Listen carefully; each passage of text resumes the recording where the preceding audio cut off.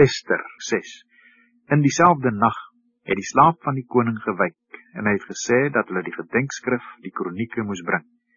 En toe dit die koning voorgelees word, vind hulle daar beskrywe dat Mordegai openbaar gemaak het, dat Bigtana en Teres, 2 hofdienaars van die koning, uit die drumpelwagters getrag het om die hand aan koning Ahasveros te slaan. Daarop sê die koning, watter eer en verhooging het Mordegai daarvoor te beurt geval? En die jong manne van die koning, sy dienaars, het geantwoord, met hom het niks gebeur nie. Toe sê die koning, wie is in die voorhof? Juist toe Haman in die buitenste voorhof van die koninklike paleis kom, om aan die koning te sê dat hulle Mordegai moes ophang in die galg wat hy vir hom laat oprig het. En die jong manne van die koning antwoord hom, daar staan Haman in die voorhof. Toe sê die koning, laat hy inkom. Nadat Haman ingekom het, vra die koning hom, wat moet met die man gedoen word aan wie die koning eer wil bewys? Haman dink toe by homself, aan wie sou die koning eer wil bewys meer as aan my? Daarom het Haman vir die koning gesê, die man aan wie die koning eer wil bewys, laat hulle 'n koninklike kleed bring waarmee die koning bekleed was, en 'n perd waar die koning op gery het, en op die kop waarvan 'n koninklike kroon gesit is.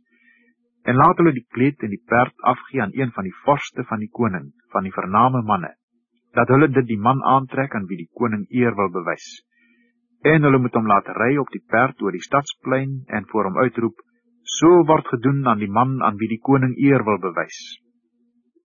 Toe sê die koning vir Haman, neem gou die kleed en die perd soos jy gespreek het, en doen so aan Mordegai die Jood wat in die poort van die koning sit. Jy moet nie een woord onvervuld laat bly van alles wat jy gespreek het nie. En Haman het die kleed geneem en die perd, en hy het Mordegai aangetrek en hom laat ry oor die stadsplein en voor hom uitgeroep, so word gedoen aan die man aan wie die koning eer wil bewys.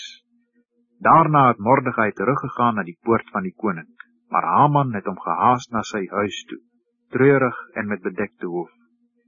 En Haman het aan sy vrou Ceres en al sy vriende vertel alles wat hom oorgekom het. Toe sê sy wyse manne en sy vrou Ceres vir hom, as Mordegai voor wie jy alreeds begin val het, uit die geslag van die Jode is, sal jy niks teen hom kan uitrig nie, maar heeltemal voor hom val. Onderwyl hulle nog met hom spreek, kom die hofdienaars van die koning aan, en hulle het Haman gou na die maaltyd gebring wat Ester gereed gemaak het.